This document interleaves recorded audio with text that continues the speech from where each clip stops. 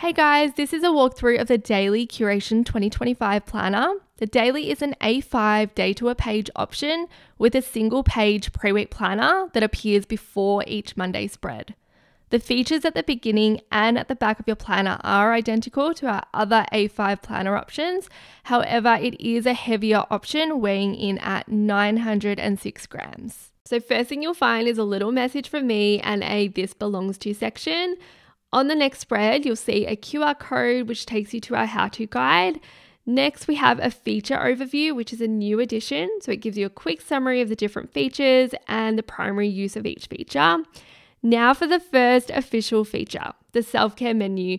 This is space for you to reflect on your definition of self-care and the type of rituals that help you rest and recover, the activities that give you energy, and the things that bring you comfort and joy.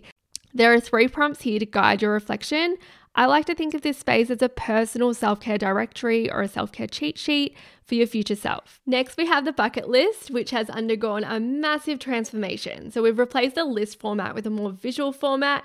So think bucket list meets vision board. List all the fun things you want to do in 2025, all the experiences and adventures you want to embark on, and the activities you want to try. Traditional bucket lists, they tend to be travel related. This one doesn't have to be. For example, in previous years, I've had things like learning how to surf, making photo books of our family holidays. It doesn't have to be anything big. The 2025 intention spread is space for you to journal your intentions, explore how you feel about the year ahead. There are prompts here to get you started. This spread is designed to hold those abstract, less tangible intentions that you might have, like improving your self-talk, improving your relationship with a particular family member. And the 4 boxes on the right here are for refining and categorizing your list of intentions so that when you flip back to this section, it's clear, the areas you want to focus on are clear to you. The mission statement framework is a goal-setting worksheet. So it's space for you to write down your long-term goals and figure out a plan of action. It includes space for you to write down your why, which can be really powerful, especially when you're feeling that flicker of resistance or doubt creeping in. It's great to reflect back on why you started. Another unique element in the goal setting framework is the journaling section. So we've included 4 journaling prompts to help you work through any fears that might be holding you back. There's also a progress bar for you to shade in and a section to set some milestones because, as we know, it's not just about crossing the finish line, it's about celebrating your progress along the way. The Habit Curator and Habit Tracker are definitely the most loved features in Curation.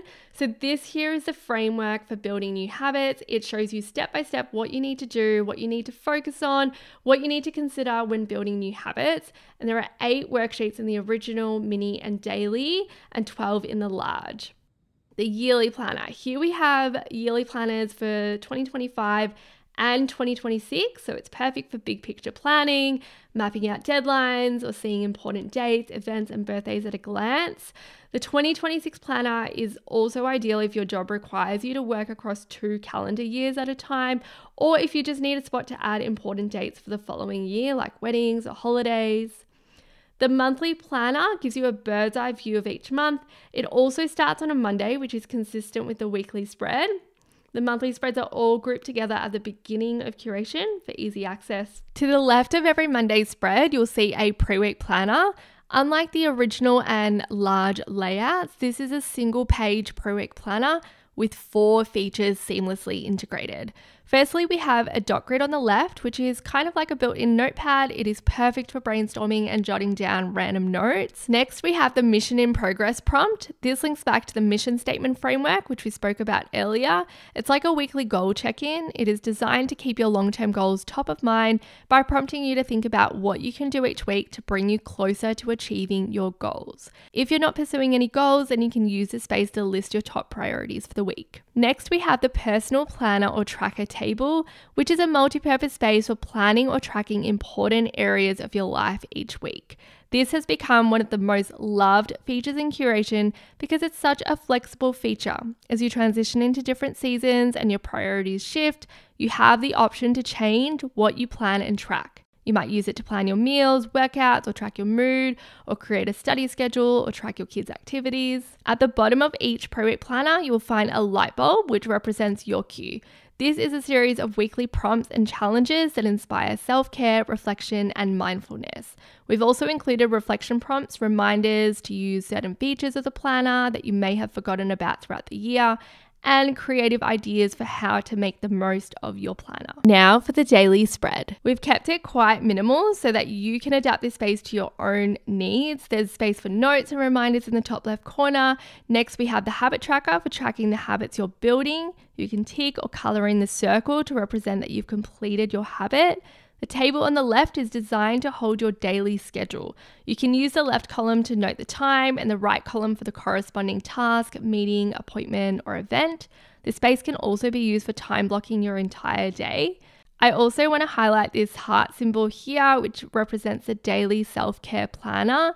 It is strategically positioned above your to-do list to remind you that you are worthy of your own time. This is designed to normalize daily self-care and to help you build the habit of checking in with yourself and filling up your cup in some way, whether that is with a workout, a stretch, a meditation, or time to journal. And if you feel stuck for ideas, lean on your self-care menu. Choose an activity that you can commit to and schedule it in this space. Below the daily self-care planner, you'll find your top priorities checklist. Use the space to jot down your most important tasks for the day. Below that, you'll find a generous amount of space, 10 lines for your daily to-do list. In the bottom right corner, we've carved out space for daily gratitude. This journaling component is such a lovely ritual. It's a perfect way to wind down and reflect on your day. And at the end of each month, you'll find a link at the bottom of your daily spread directing you to 5 monthly reflection prompts. It's a great chance for you to pause, reflect on your goals, your habits, and identify priorities for the month ahead. Now we'll skip to the back of the planner. So this here is the 2025 memory bank. It is a mini journal designed to capture your highlights and your favorite memories from 2025. There are 27 spaces to hold your favorite memories, but of course you can continue this keepsake on the next page here.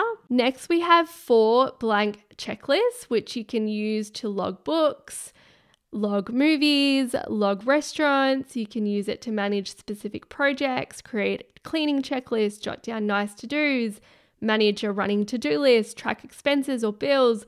The possibilities here are endless. There are no headings, so you can customize this space according to your needs. Next up, we have the 2025 reflection spread. There are about 6 journaling prompts here to guide your reflection and help you establish some priorities for the year ahead.